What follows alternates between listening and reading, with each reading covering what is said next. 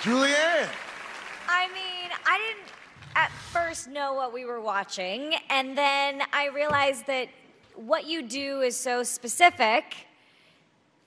I don't know, I'm a little confused, I gotta be honest. I do think that that was a massive reveal at the end, but I don't know, can somebody go before me? I don't know, I have to process.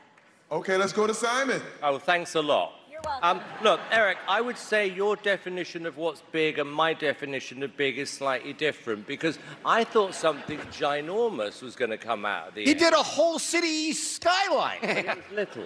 No, No. size doesn't look, matter. Don't go there. Eric, look, I really hate being negative tonight, but I'm going to be negative right now. I hadn't got a bloody clue what was going on there. Sorry. Okay, Howie. You know what? I'm going to be honest with you. It might be confusing for us because the people at home should know there are cameras between you and us, so we have to watch it way up on a monitor. I thought you're probably one of the best close-up magicians I've ever seen in my life. Thank you.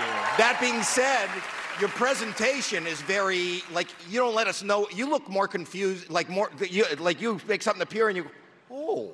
That's like, did you hear how good my judging is? But I think you're one of the best I've ever seen. Thank you so much. Gabrielle, your thoughts? I mean, listen, your fellow competitors, other magicians call you one of the best magicians in the world. And I'm going to lean on them right now. So I think perhaps we were all a little confused, but it also has to do with our vantage point. And it is kind of hard to see. At the end of the day, you pulled out something that was unreal, that we've never seen before. So let's go with that. City. Thank There's a whole city.